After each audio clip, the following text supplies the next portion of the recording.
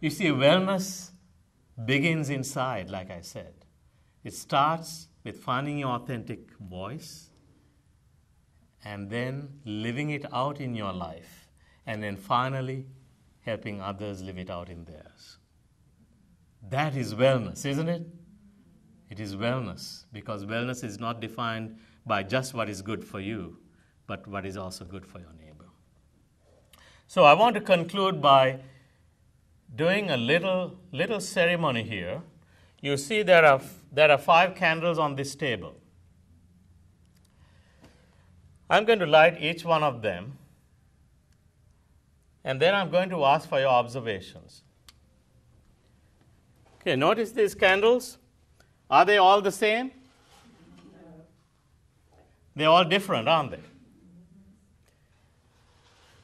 But notice their flames. You see the yellow outer core, you see the blue inner core. They're all the same, aren't they? The candles are different, but the flames are similar. The candles have different colors, sizes, lengths, but they all do the same thing. All of us are different.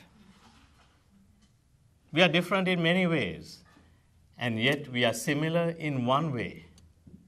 Each of us is capable of lighting our own light and letting that light warm the world.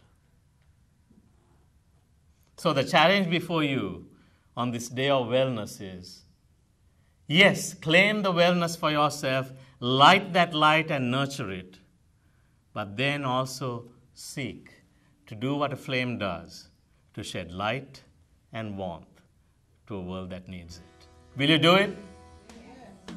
Wonderful. I know you will. May you always shine bright, find your voice, and serve your